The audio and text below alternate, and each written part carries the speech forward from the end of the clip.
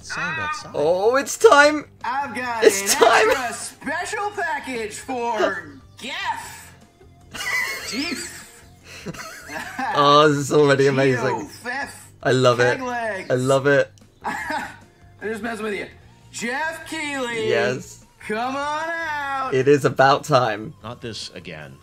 I'm in the middle of a live stream right now. This guy always crashing my important shows.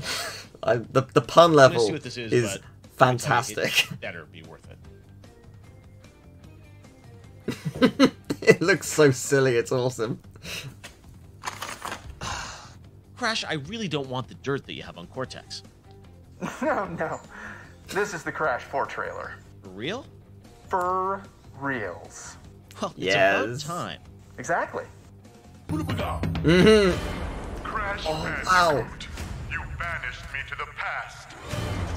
But all it did Wow. was give me more time to plan your doom. Whoa! That is amazing! This looks insane! Oh my god! It's like combining the best of every Crash game. Wow! So these new masks are going to give us completely new powers. That's so cool! Wow! Look at this! This game is going all out. Yes, you get to play as Cortex! What? You get to play as... Yeah, you get to play as Coco! Oh my god, I love it! Yes! Aha! So Engine's back. Oh man. Engine playing the drums as a boss is not something I thought I needed, but was that a wall run? It is a wall run! What? This looks amazing! What the hell? This is wild! How many times have you beaten this clown anyway? 3. Really? Only 3? Funny. Seemed like more.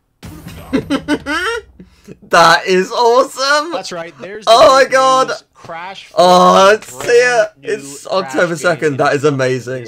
I'm so excited. Oh my god! And I'm so proud because I've got hey Paul! Oh, I love Paul. I've met him. He's wonderful. Man, like I've got 2 friends, Mike and Nicole, who work at Toys Bob, and they've worked on this. So it's so cool to see, you know, brand new Crash game built from the ground up. This is what they've been working on. It's so cool. I'm it's so hard to proud believe, of them. but it's been over amazing. 10 years since we've seen an original new entry into the series. Man, so this looks gorgeous. To, finally Wait, can you just switch between Crash and Coco on the fly? Was that what just happened? Crash 4, it's about time, and that's a, or was that a play mask on the they fact put that on? we've been waiting for so long. But also, it's a game. Oh no, it literally switched to about Coco. Maybe it just yeah, no, it's just a jump cut. Yeah, that's probably the just a jump trailer cut. is filled with Oh, so wow. much information. I mean, you know, Yeah, there's playable loads Cortex, going on here. Coco, This is Crash, wild.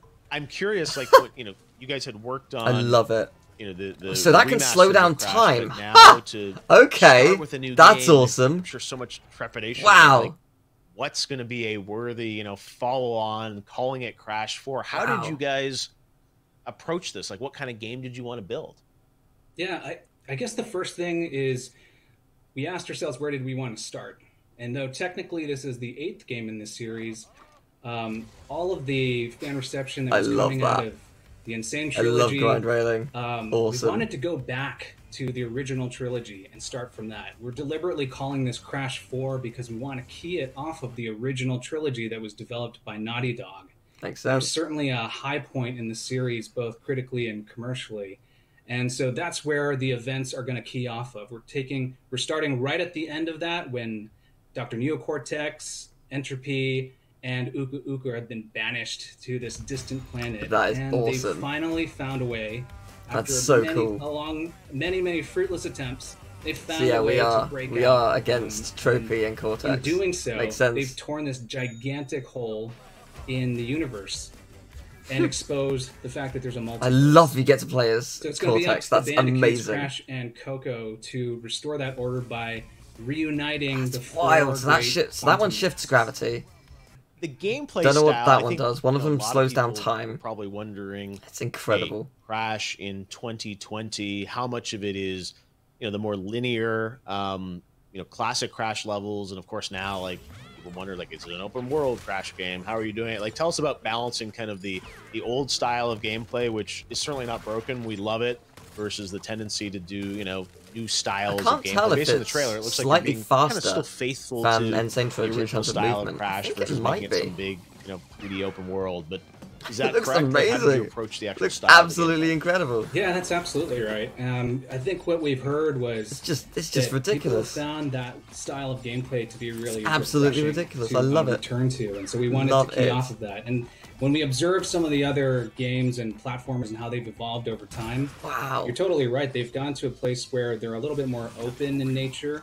And as a consequence, the challenges and things that you interact with are a little bit more sparse and spread out. It encourages exploration, and maybe there's a little bit more focus on collection and combat. But when we think about classic Crash gameplay, it's dense and it's focused, and it's really the streams of hazards and the challenges, the platforming challenges, they come and there's almost a rhythmic quality to it and how reliable it is. And I know that for me, when I learn a level and I understand the nuance of the timing and the placement of all the different hazards, you can enter into a sort of flow state when you understand that kind of musicality. Multiple playable characters. How are you doing that? Is it kind of like by level, or how, like we saw Coco and Neo playable in there? How does that work sort of in the scheme of the gameplay? So Crash and Coco, you're going to be able to choose all of these levels look incredible, and they share the same. It actually looks a bit like Rustland. Over the course of the adventure, you're going to encounter some new friends, some familiar faces, and you're right. There's going to be some new playable characters. We're teasing today, Dr. Neo Cortex. I wonder if that. So has Rustland this whole time been teasing? So where the that would be Bandicoots wild can if it barrel was. through, and they've got the ability to that would spin actually and be slide wild. and belly slam. Dr. Neo Cortex is he's a little bit more of a cerebral character. He's a mad scientist, he's got inventions, and he relies on his intellect. So he's got a ray gun that he carries around with him. And that ray gun has the ability to transmogrify hazards and enemies into platforms. And he can choose between changing them into a static solid platform or a bouncy platform that gives him access to higher elevations. So his gameplay and the levels that are built specifically for his moveset is going to be a completely different flavor. It's going to be a little bit more strategic, a little bit more cerebral. And I think players are going to have to be a little bit more thoughtful about when to encounter a hazard, whether or not to change it into a platform, and what type of platform they're going to need at that point in the obstacle. Wow, it seems ambitious that you're adding more elements to it, and then also you mentioned the masks. How do those work? So the quantum masks, there's 4 of them in this game, and over the course of the adventure, they're scattered across the universe. You're going to have to rescue them from the clutches of certain bosses, both familiar and new. The quantum mask, 2 of them that we're talking about today, is the time mask and the gravity mask. And masks in this franchise, they've got a lot of personality. They've got their own names and their own voices and their own powers. So the time mask, her name is Kapunawa. And when Crash uses Kapunawa, he's got the ability to slow down time to a crawl.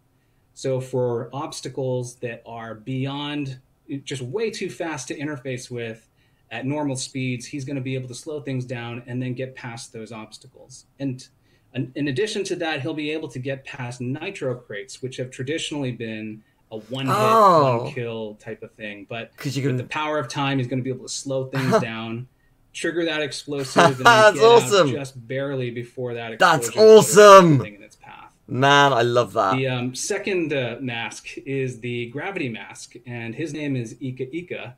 So when Crash dawns on Ika Ika, he's going to be able to flip the direction of gravity and walk on the top of ceilings. Very cool.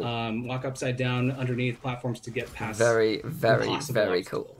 I'm really excited. Lots to of play potential this. here. There's again, so many different levels that they've shown off here. When the original PlayStation first came out, and you all looks incredible. Done a great job with the remasters, but to have a totally look at that! that everyone was Wow, for, and, that's awesome. You're bringing it to life. So man, getting everything is not going to be easy in this game. Doing it even from a work from home situation. It's awesome to see, and can't wait to get to play it later this year.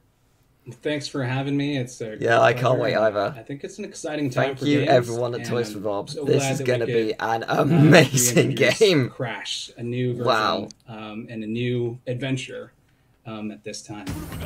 Wow, October 2nd. Cannot wait.